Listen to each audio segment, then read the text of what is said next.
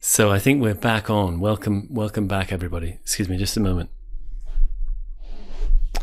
I just want to just a note to George, who's kindly hosting and taking care of things tonight. If George, if at any point it doesn't seem like I'm loud enough, or in any way the sound is messing up, or the image, please feel free to just sort of interrupt me.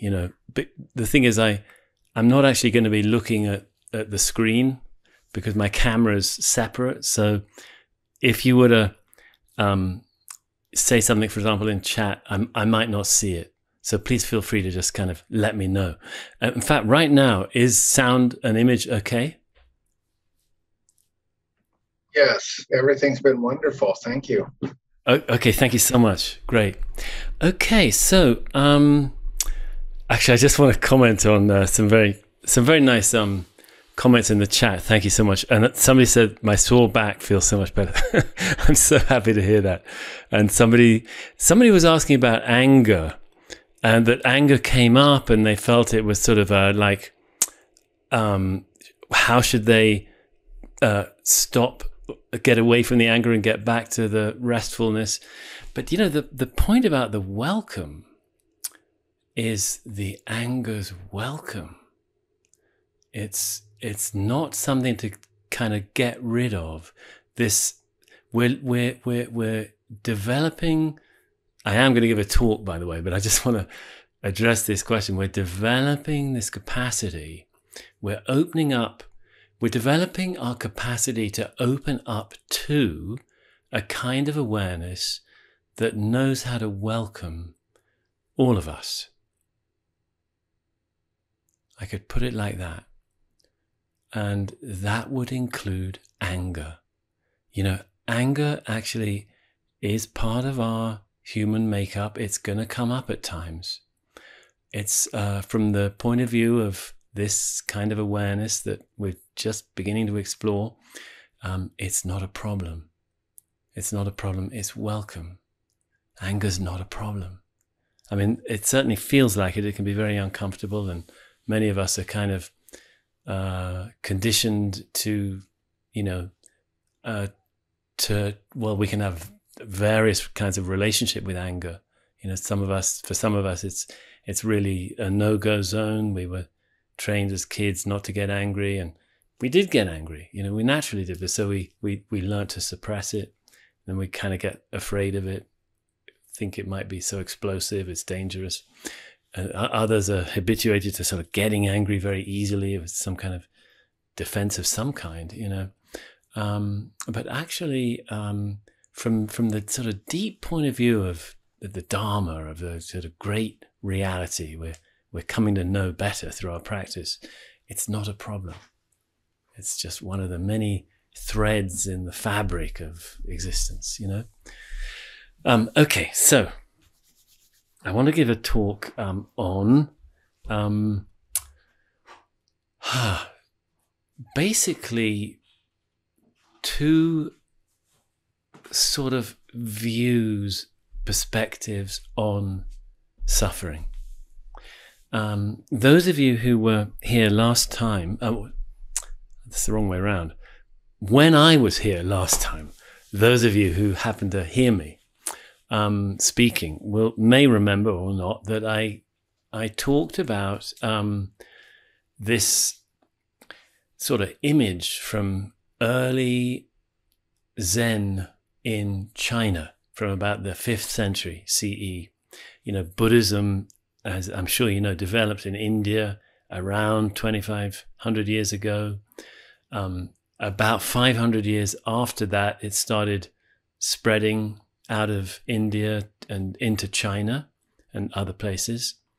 And then by about the year 500 CE, what came to be known as Chan Buddhism, which was a Chinese form really of the Indian variety, started to emerge, and that's what we know as Zen today, because when Chan Buddhism subsequently sort of traveled to Japan, the word Chan was pronounced or became Zen. And so really what those of us who are familiar with Zen are really doing is Chan. It's Chinese Buddhism. It's sort of Indian Buddhism with a flavor of Chinese kind of in there, and then with a flavor of Japan in there, and now maybe in the West with a flavor of the West starting to emerge. But in the very early times of that articulation, that expression of the Buddhist Dharma, the Buddhist teaching, the ways we can come to know life through developing in Buddhist practice, there was an image that came up as of a cart track. A cart has at least 2 wheels, maybe 4, but anyway 2, and so it needs to have a rut for both of its wheels. So it has 2 ruts, and this image was trying to talk about different approaches to practice and saying primarily there are two ruts. The first image comes straight from Indian Buddhism, and it's known as the 4 foundations of mindfulness. That's rut number 1. 4 foundations of mindfulness. Some of you, I don't know how, deeply into Theravada or Vipassana or any form of Buddhist practice, you've all gone. I think some of you will have gone quite deeply. Others maybe a little less so, more on the sort of Rick's fantastic sort of neurological and psychological side, showing how the practice is understanding our neurology. He's such a brilliant at sort of marrying the practice to neurological science, neurological understanding, seeing how really they're so close. It's so wonderful that this is being so clearly articulated by people like Rick. I think he's a great leader in that area, actually. But anyway, on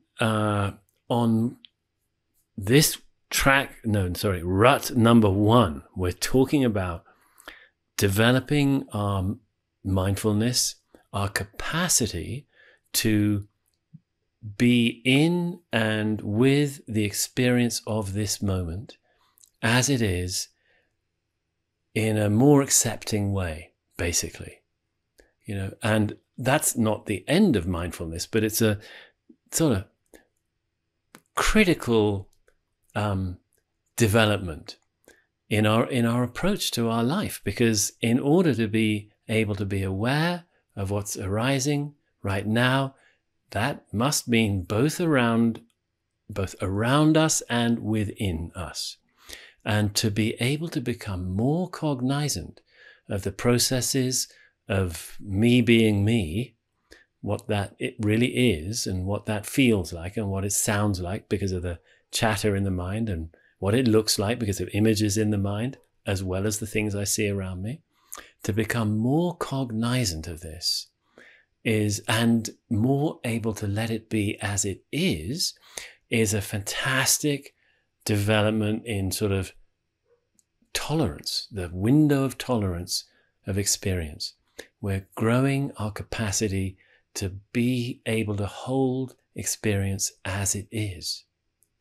That means when our capacity is narrower, when our window of tolerance is narrower, we're going to be much more reactive, because if things come up that we can't tolerate, bang, we got to react to them. We got to quickly change things. And that might mean lashing out, or it might mean running away, the fight, flight responses, or, the nervous system fired up to do one or the other, or freeze, as we know.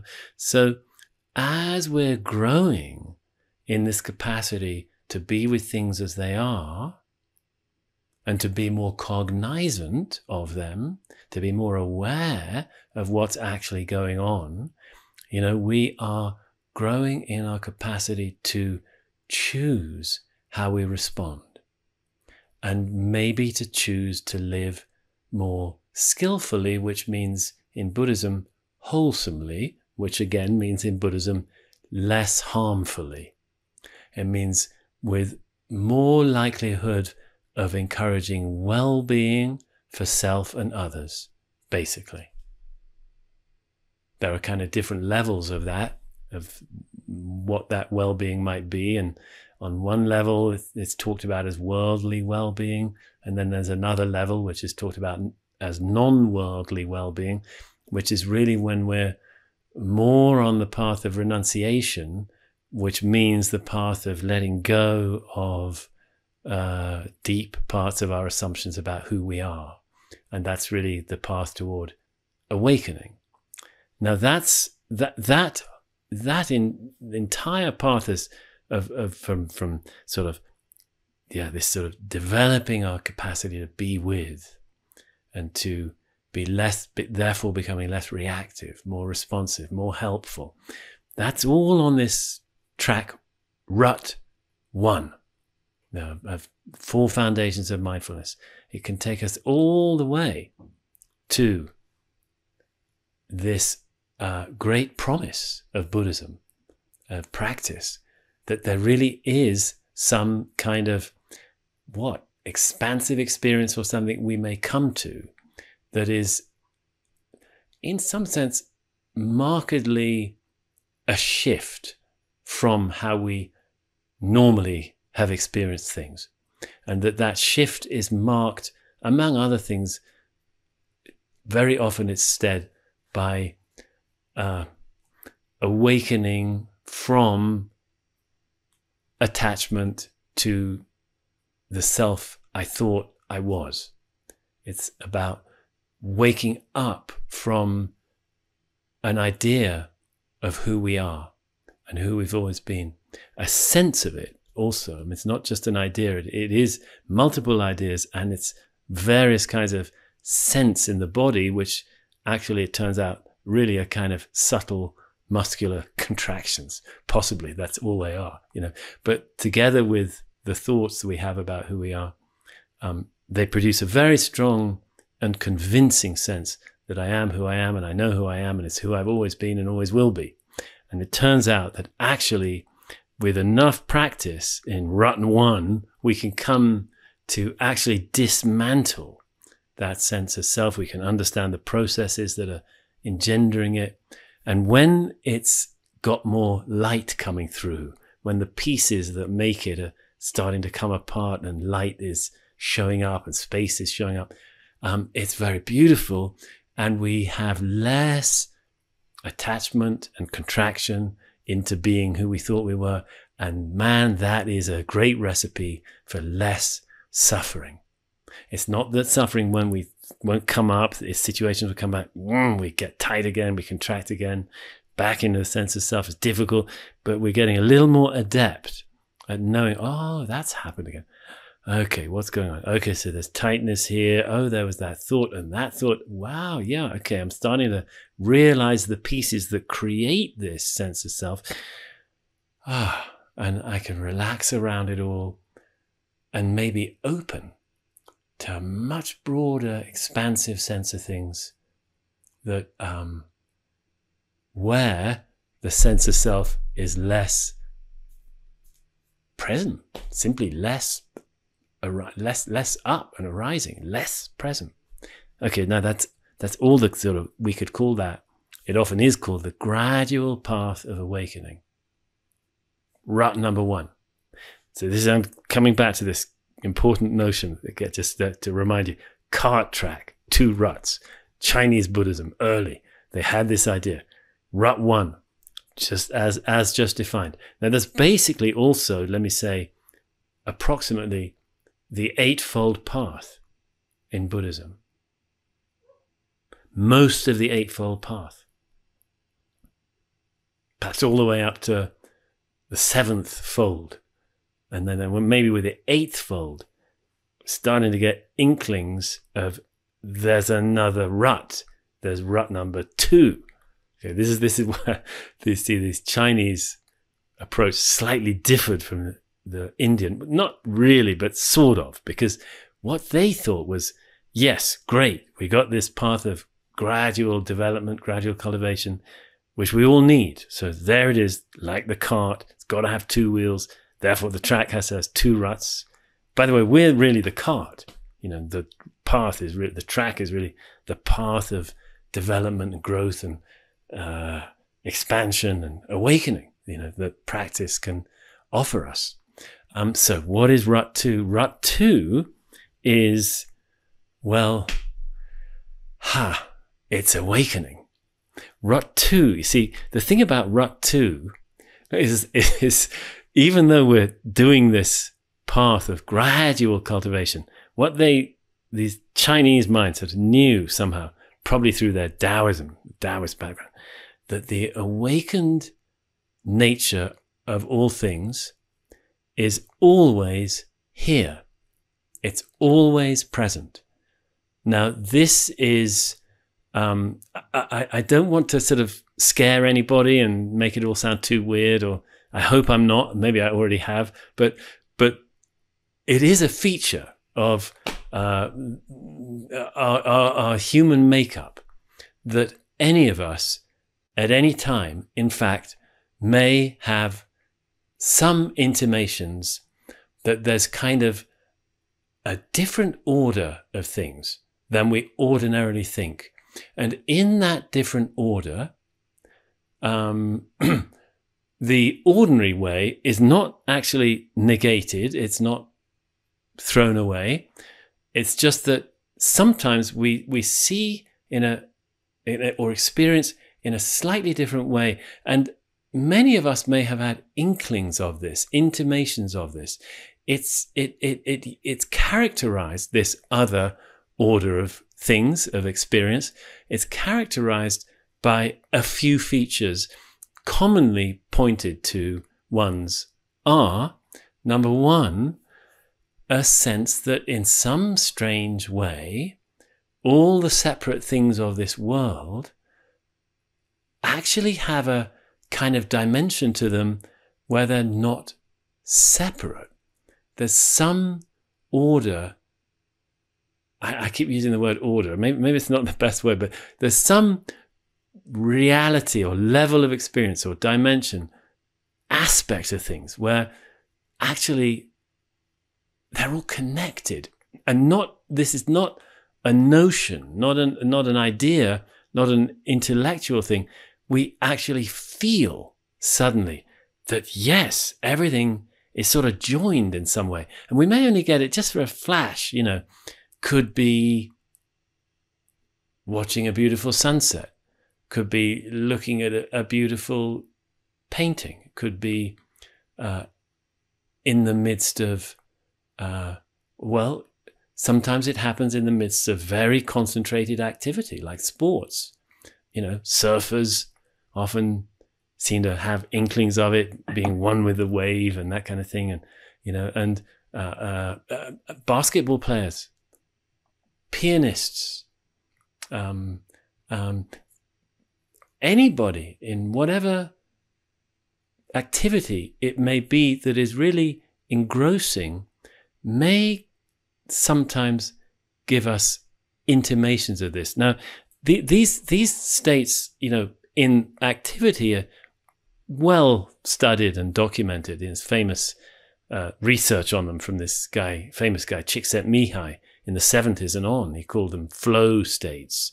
And they're characterized by a sense of effortlessness, of timelessness, and of selflessness, that somehow the activity seems to be doing itself and doesn't sort of need us, even though we're doing it. It's as if we're not there, and yet it's going on. And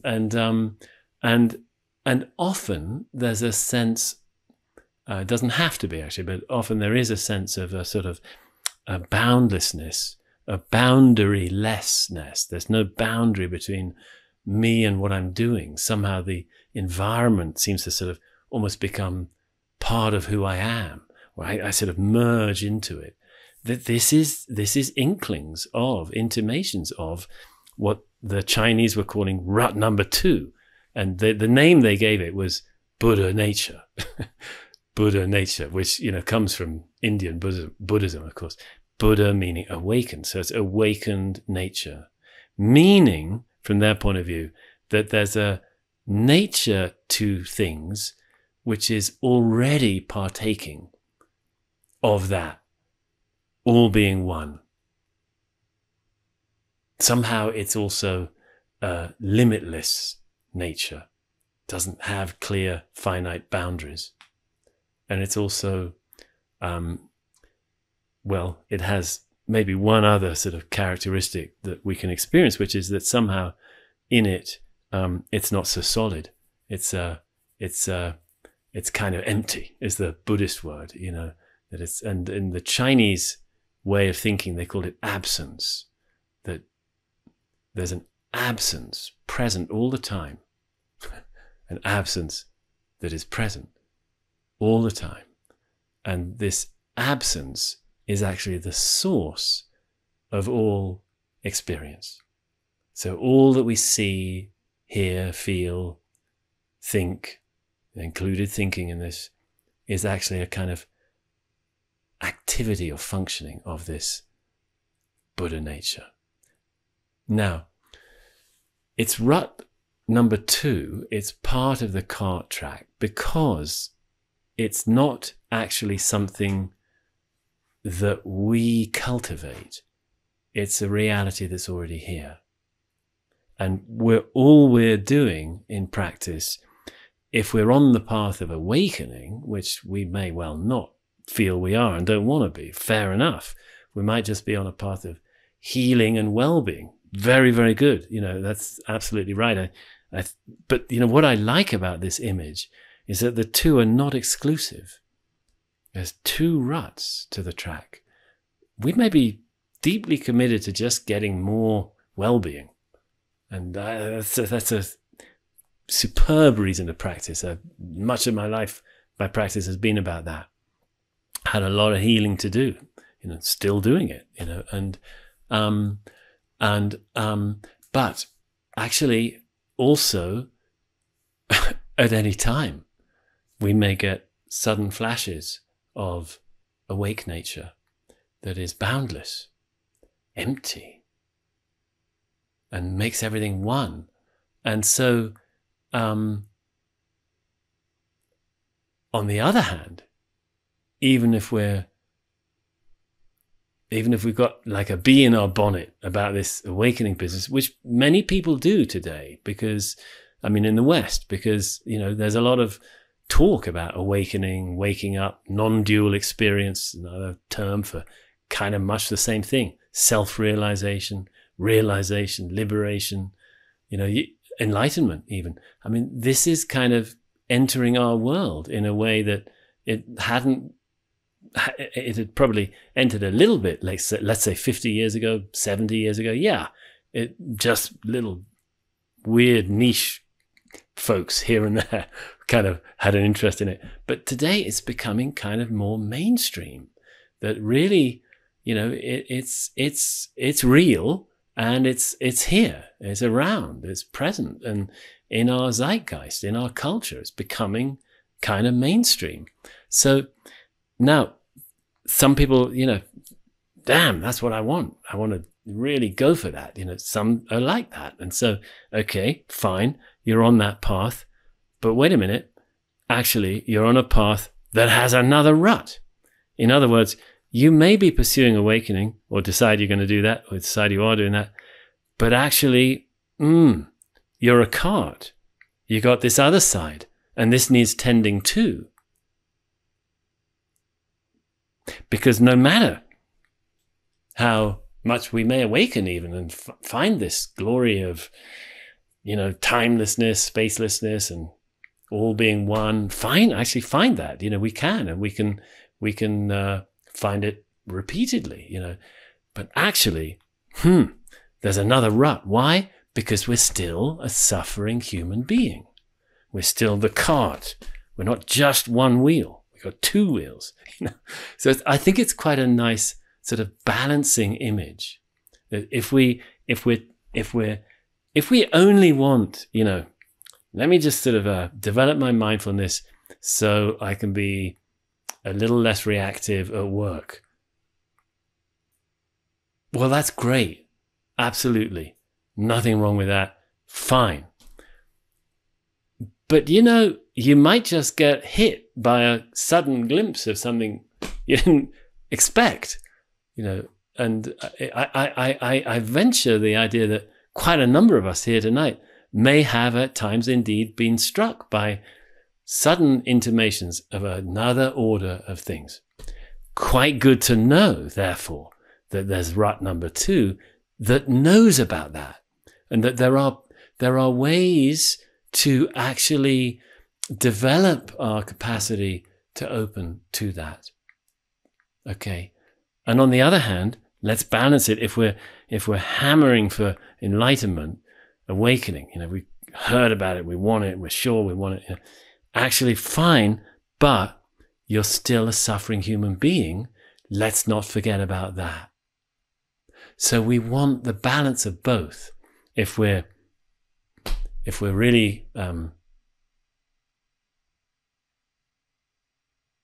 interested in, deeper potential of our human nature.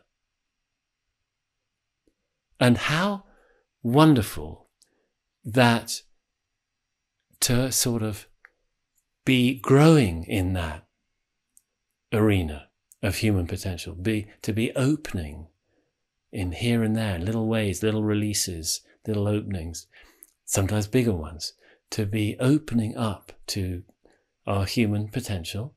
That how wonderful that actually there's a world of wisdom called Buddhism, and modern iterations of Buddhism that says to do that, all we need to do is come into stillness and rest.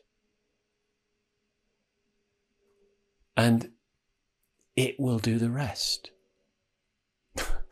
I didn't mean there to be a sort of mini pun there, that the rest will do the rest. I mean, actually, it's true. The restful, easeful, effortless state will do all that's needed to be done. We just have to trust it. So we come into this effortless place and trust that what needs to unbind will unbind. That what needs to release itself will come up and show itself. And so, shadow material may come up. Good. And we welcome it. We're growing in our capacity to welcome, and things release themselves. And that effortless sitting can be the path. It can be the way of growing in our expression of more of our human potential. How amazing that it can just take sort of a trusting kind of rest. Okay, now, what about suffering? I said I'd say something about suffering. Very much so. I mean, I think I have actually already, but just 2 views of it. Are you getting maybe some sense already, maybe, of how this would look? So, from the point of view of our gradual development, in a way, we see suffering, I mean, fair enough, we see it as the problem. I mean, one of the blessed, beautiful, great gifts of Buddhism is that it puts suffering in the very center. It begins with suffering. The very first utterance of Buddha's teaching, in his first discourse, which was on the 4 Noble Truths. Truth number 1, there is suffering. Compared with, it's just so simple that really all I want to do, he seems to be saying, is help us humans with this most central problem that we suffer. How can we come to understand suffering in such a way that we can suffer less. Suffer less. How can we, without any sort of external, extraneous, extra things, just coming to understand our suffering? What a caring, loving thing he did for us by putting it right at the start, right at the middle, right in the heart of the whole thing. Let's tend suffering. Now, with rut 1, we're tending it by gradually understanding it, basically, and allowing it, and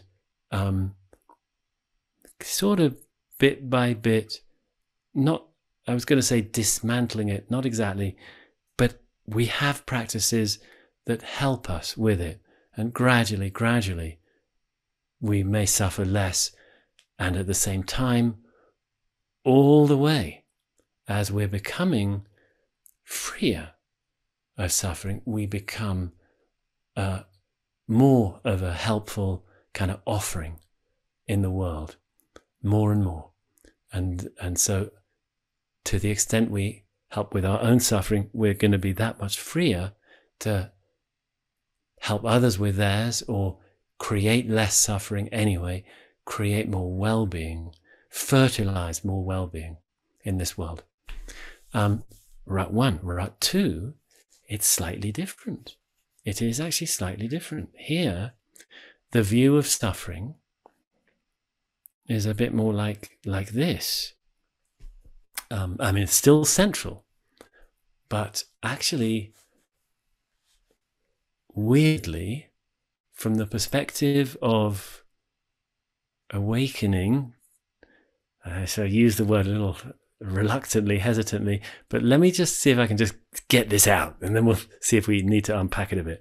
But basically, from the perspective of awakening, suffering has been a kind of seed, that something that had a intrinsic wish to break open, to germinate, break open and grow and bloom like a seed of a flower, that suffering was a hidden potential, and that through allowing it in the most beautiful way, it can kind of break open. So the very thing that we find hard is our suffering. Many things, but each one of them, if we can welcome it, it may bring about a shift in us where our hearts open, our hearts break open, and something beautiful shows itself. So from this point of view of rut 2, let me give another analogy maybe. Suffering is the mulch in which the seed of self, the seed of egoic separate self,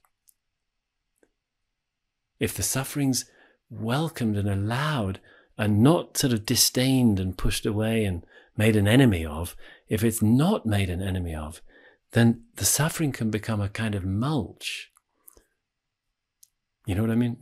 Mulch, sort of manure, sort of fertile soil in which the seed of our sense of being a separate self can be nourished, can germinate, can break open and grow and bloom. So, you see, it's a different perspective. And is one more valuable than the other? No way. No way. 2 ruts make 1 track. So now, why have I said all this?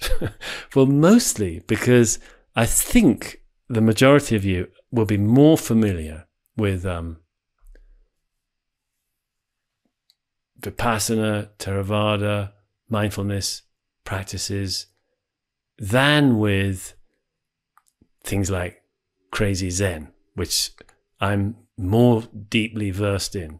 Now, I've done some some fantastic Vipassana and Theravada practice myself, and a lot of mindfulness trainings and practice as well. But I'm more sort of deeply trained in Zen.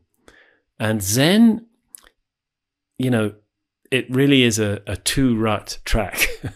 And so I thought I would just sort of make sure that you're alerted to rut number 2, and have some sense of how it relates to rut number 1.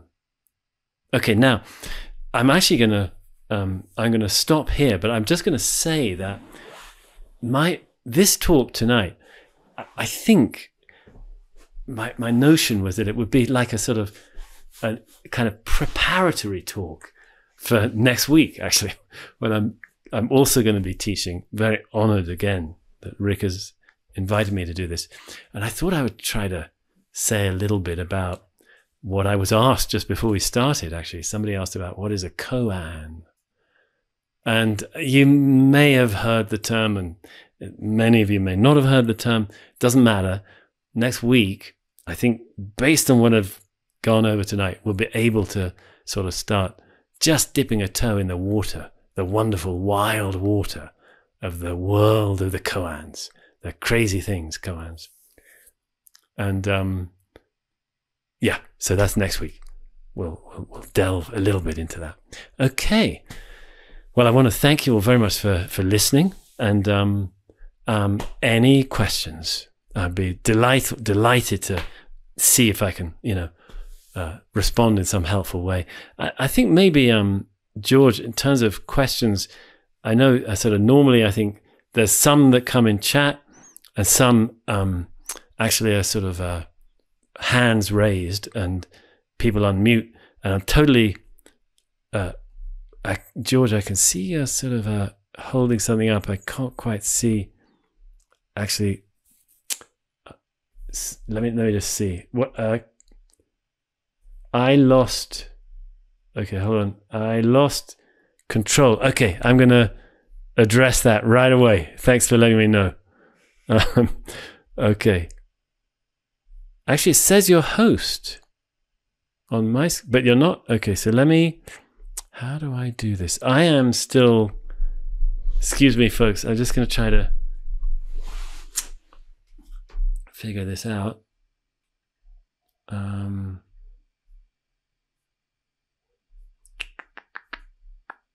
Okay.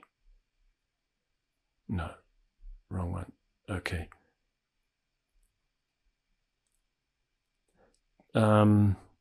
George, I can't. I'm trying to make you host. Okay, let me see. I think, hold on just a sec. I think it is a Zoom glitch. Aha. Okay. Thanks for letting us know. Okay, so actually, I can do it. Is that okay? I'll just, because I can see who's got hands up. Lee has hand up. So Lee, I'm gonna let me see if I can unmute you. I think I probably, yep, I can unmute you. Or I can ask you to unmute. I've unmuted. I can hear you. Well, I just first of all want to say what a delight this has been. I am just thrilled. And just a real quick note, I spend my summers in Santa Fe. I think I am right down the road from you. So I will get a kick out of coming and seeing you. I guess I've got a comment and an absolute joy that you're going to address koans. I will definitely be there for that. And I guess the other comment I have is that I'm so grateful that you addressed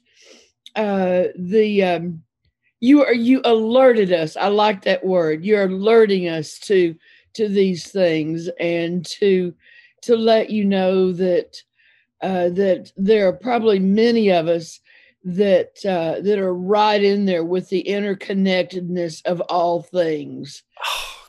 I just love that, with nature, with all beings, with the earth, with the cosmos. So yes, yay you. Good talk. That's really all I've got. It's not a question. It's just a an Oh, absolute enjoyment of the talk and oh, the thank thank you. you.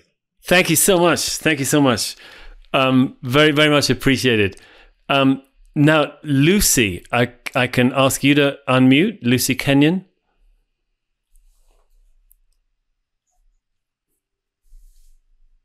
Yeah, thank you so much, first of all, for your wonderful talk and very, very inspiring approach to this. But I have to say, right at the end, I got really confused. And I don't know if I misunderstood what you said or if I misunderstood on a much deeper level. But you're talking about suffering becoming like a fertilizer for a sense of a separate self. And I'm thinking, why? Isn't that what we're trying to get away from, the strong sense of a separate self? So why are we wanting to encourage that to grow? Or did I even hear what you said?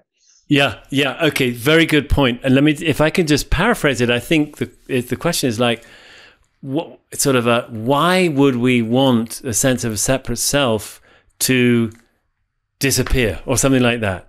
Wouldn't we want it to grow strong and something like that? Is that about right? No, I thought you said you wanted it to make, the idea is to make it grow stronger. Okay, let me see if I can address that. My understanding all along has been we don't really want to dwell in the separate self. We want to. Oh, okay. Yeah, okay. That was I get where you're coming from. Okay, let me just, I think I may not have explained my metaphor very clearly. So let me see if I can do that. Thank you very much, Lucy. So the way I was understanding it was like, actually the sense of a separate self, when I said it can break open, that's like the way what we thought we were breaks open. And we find that we are that, but we're also so much more. We're part of everything. So in other words, that's the kind of blooming I was talking about. In some traditions, they talk about the mind flower blooms. That actually this shin right back here, this shin is this character, beautiful shin. A heart mind opens, and we discover that we're instead of being isolated, separate, which we can still be as much as we want actually after awakening, but instead we're also part of everything, one with everything. We're not separate. So that's the kind of bloom I was talking about. So I get you. I didn't make that very clear. I'm sorry. Thank you. Okay, one more. I think this will be the last. Talbot, I'm going to ask you to unmute, please. Hi, Henry. Thanks for. Can you hear me? Yeah, loud and clear. Thanks for this wonderful, insightful talk. Really enjoyed it. Just have a comment / question. Is it fair to say like the second rut of awakening is similar to like this notion of being? I've heard this recently and it really resonated with me, and I've felt it more about this notion of being and not doing as much, because I've there are these instances where like someone says meditate and there can be this focused need to like work at it. And sometimes when you just don't work and just let things stay at it as it is, it suddenly hits you like a jolt. And I've heard this expressed as like something which you cannot get to, but it's like the analogy is like the grace of God has to touch you to get to that state. So it might take time in some cases, but it comes to you like a jolt, a gift, so to speak. Yes. That's beautiful. Thank you so much for bringing that up. I think it's very much related, actually. There's a way in which, by us relinquishing our effort, our trying, our doing. By the way, this is not the only gateway, but it's one gateway, is falling back, resting back into just being, that can open us up to a greater sense of being, to a wider being that actually somehow is all inclusive. So it's like so there are different doorways. They say there are 84,000 doors. So no end of doors. So that's very lucky. You know, if one door doesn't open, doesn't matter. There's 83,999 other ones, you know, so we're going to find a way.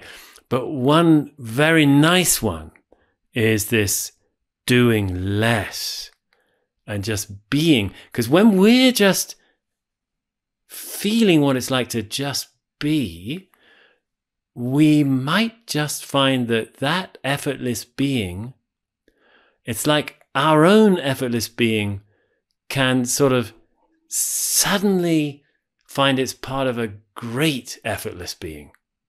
That's kind of, and it can be really like a jolt. You're absolutely right. And and I think it also, grace is not an inappropriate word here. And sometimes in Zen, Chan, you know, they talk about lightning. You know, you suddenly get struck by lightning, you know. No, okay. Thank you so much, everybody. Now, I can see there's more hands. I'm so sorry that we've reached 7:32 Pacific time. So it's time to stop. And I need to hand over to George or to Tom maybe. And I'm going to say that maybe, you know, those of you who, if you're able to come next week, those of you who wanted to ask questions, you know, by all means, you know, you could bring them up next week if you're able to come. And if you're not, I'm so sorry not to be addressing them now. But thank you, everybody, for your very kind. I've seen so many kind comments. I haven't really had a thorough look, but I have seen some very nice comments in the chat. It's very heartwarming. Thank you so much. So next week, those of you who can make it, we'll sort of continue into exploring the Two-Rut Track. Yeah, with cards. Thank you so much.